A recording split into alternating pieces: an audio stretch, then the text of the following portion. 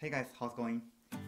So today, in this video, I will show you how to create a data cube using Microsoft Visual Studio and SQL Server Analysis Engine. In this video, I will show you how to create a data cube given a data warehouse using Microsoft Visual Studio.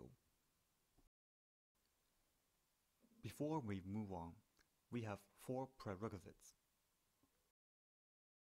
The first one is you need to have the SQL Server engine and the SQL Server Analysis Service engine. Both of them should be running. You can check this by go to the Start menu, find Microsoft SQL Server 2017, SQL Server 2017 Configuration Manager, and make sure these 2 services are running. If they are not, you may want to right-click and start these 2 services. Third, you need to have Analysis Engine installed in your SQL Server. To verify you have the Analysis service up and running, you can check your Microsoft SQL Server Management Studio, and in the connection panel, if you have that engine, you will see Analysis Service included. Besides the Analysis Engine itself, you also need the Analysis Service extension installed in your Visual Studio. You can verify it is installed by trying to create a new project. And if you find a project template named Analysis Service Multidimensional and Data Mining, it means the extension has already been installed. If you can't find it, you can go to navigation bar, find the tools, and go to extensions and updates, okay, and install the Microsoft Analysis Service Project extension. As a last requirement, you need to have a data warehouse named Student DW created on your SQL Server already. If it hasn't, please run the 10 scripts that I have uploaded on the Blackboard. So they will automatically create the Student DW. So the Student DW is a small data warehouse that has 5 tables. So these 5 tables are organized in a star schema, where the center table is the submission for the fact table for the submission. And it has 4 dimensions, including the student dimension regarding their background, assignment dimension, including the name of each assignment, and the due dates for these assignments. And on top of them, we have a date dimension and the time dimension regarding when the submissions were made. Finally, please take a note who's the owner of the student DW data warehouse. So you can check that in the properties, and in the owner section, you will see the username who created the student DW. Okay. So probably you were creating that using SA, the system admin account, or it can be your Windows account if you use the Windows login credential. Okay, so please take note who is the owner of this student DW, because we're gonna need it later. Now we are ready to create a data cube for our data warehouse. So please go to your Microsoft Visual Studio and create a new project. Okay, the new project for Analysis Service. Okay, so we want to choose this one, Analysis Service Multidimensional and Data Mining Project Template, and give it a name. For example, my first data cube.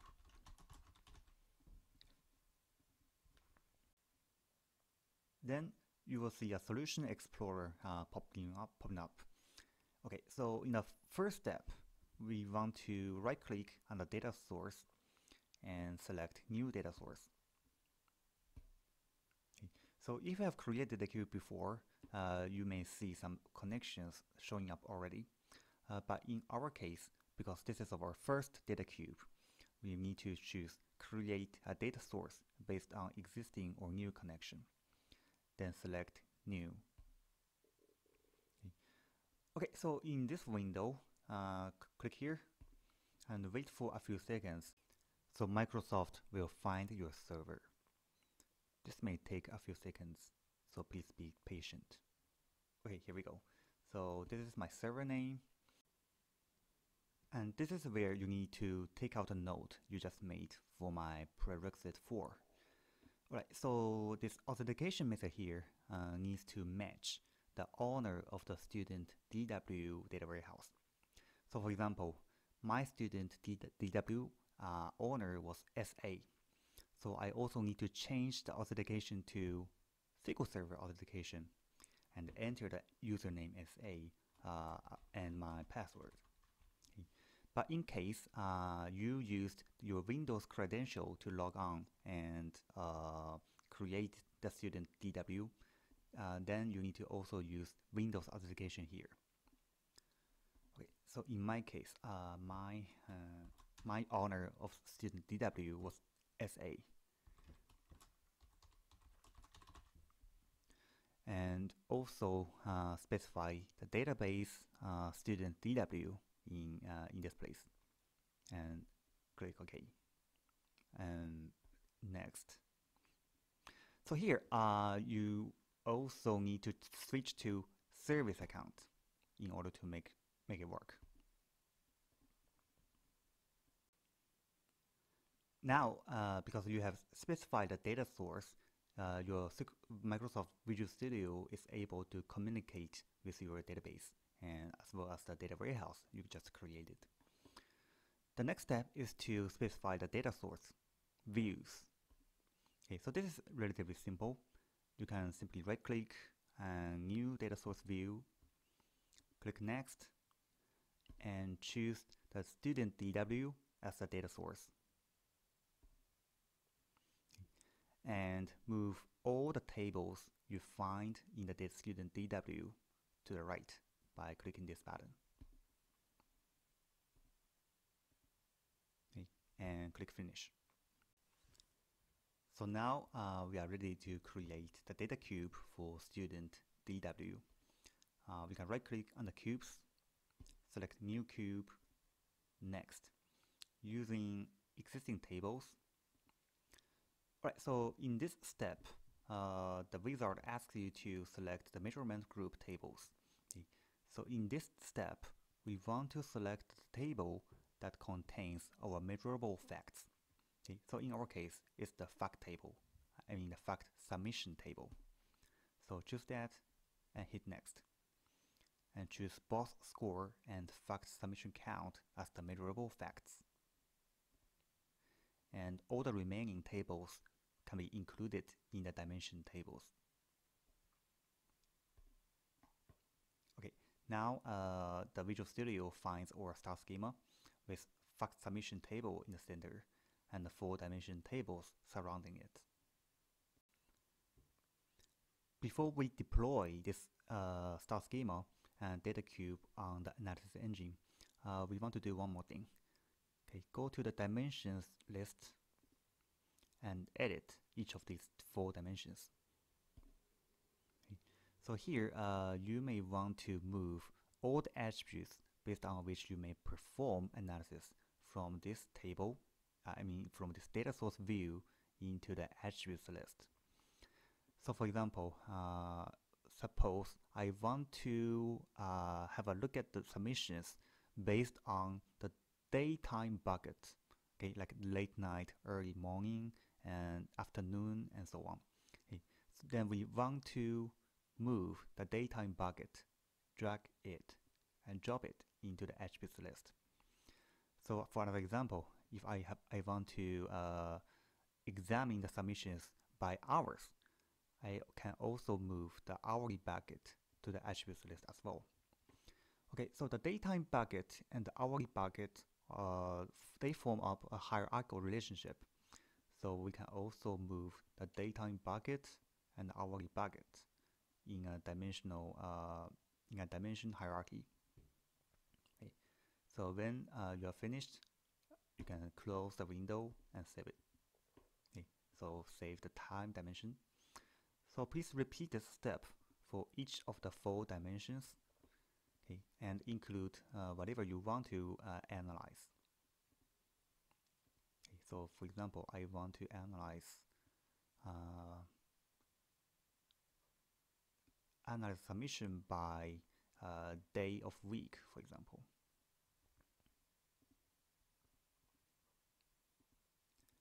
Okay, so for the student dimension, I want to analyze by last name.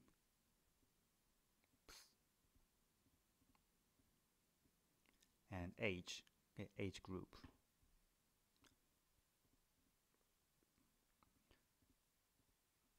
For assignment dimension, I want to analyze how submissions are done for each different assignment.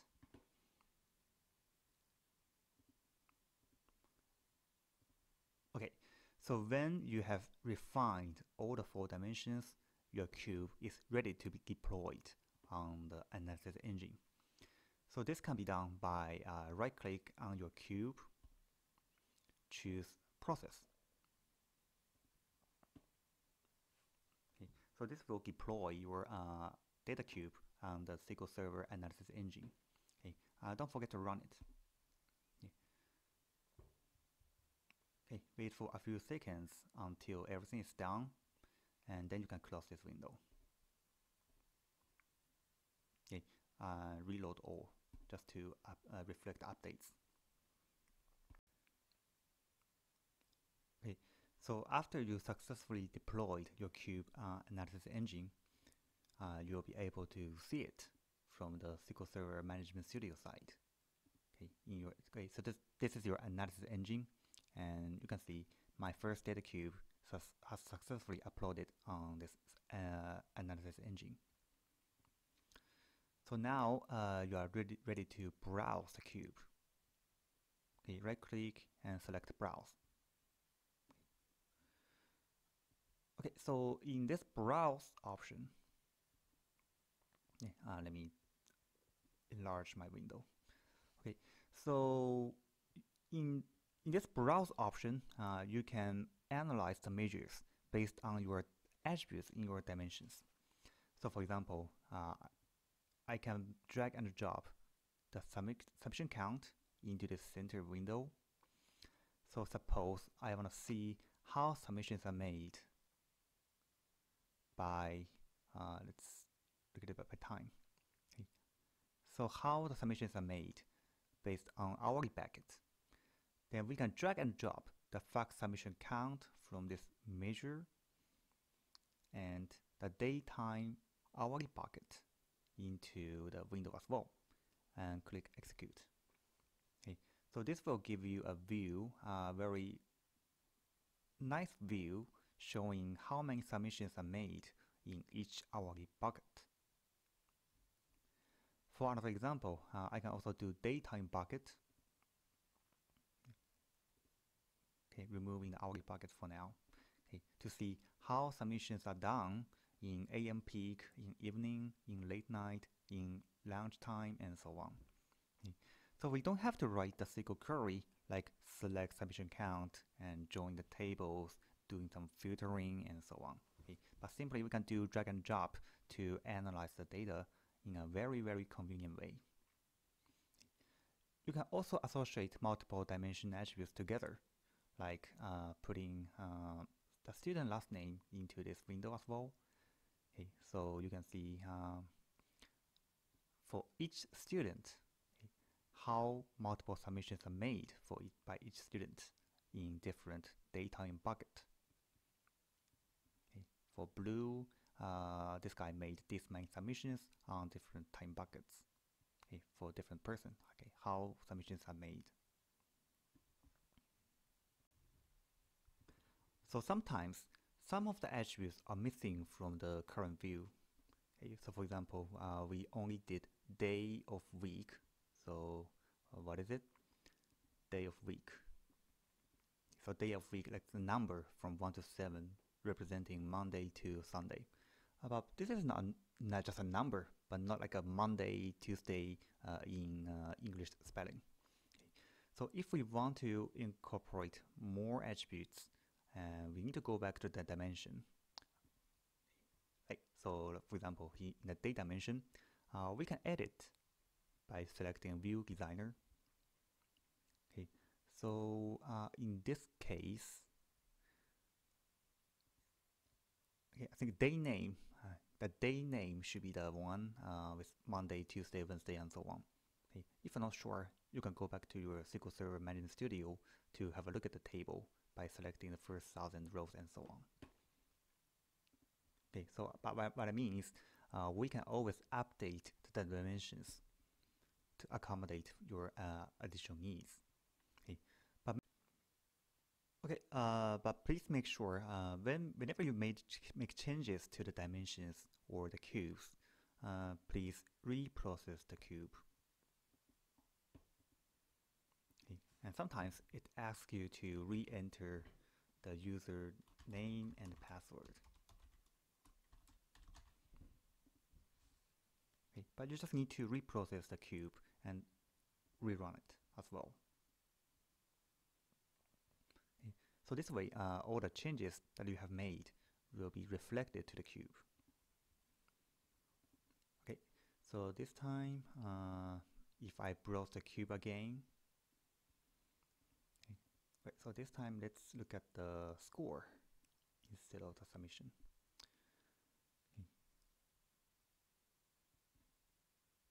Also, let's look at the submission count.